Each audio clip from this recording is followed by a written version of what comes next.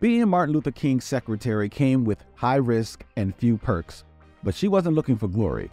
The KKK was after her, but she knew she had to persevere. Martin Luther King's dream largely depended on her. This is 2-Minute Black History, what you didn't learn in school.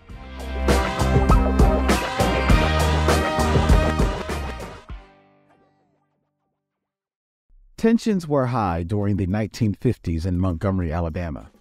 Maud Ballou, a mother and activist known for her strict work ethic, regularly faced racist harassment.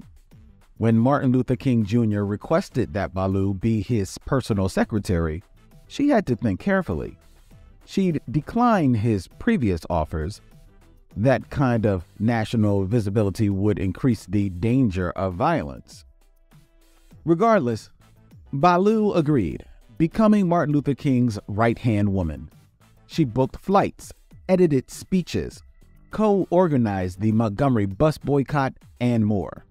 Historians say 85% of MLK's letters during the Montgomery period were in Ballou's handwriting. Martin Luther King relied on Ballou for good reason. She risked everything for their work, even her life.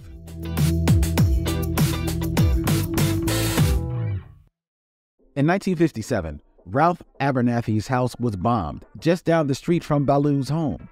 4 days later, she was 21st on a list of persons and churches most vulnerable to violent attacks.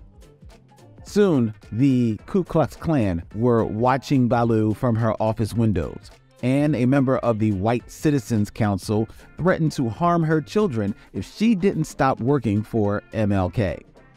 But Ballou didn't have time to worry about what might happen, or what had happened, or what should happen, she later said.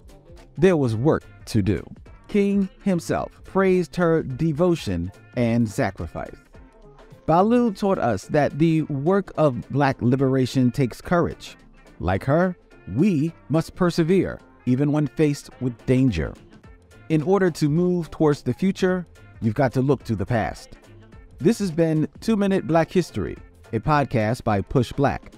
Show your support by sharing this episode on your social media and join us in amplifying stories we all deserve to know.